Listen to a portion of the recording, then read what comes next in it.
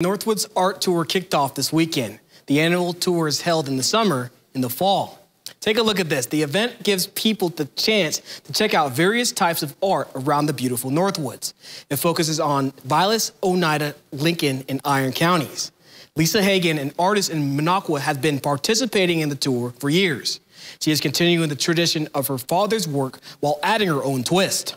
I inherited his studio, his equipment, his ingredients, his style, sort of, but it is not appropriate for artists to be copying other people. So yes, I have my father's influence, but I now do my own work. Look at that. The tour is organized into 36 unique sites holding free open houses, a chance for visitors to see behind the scenes.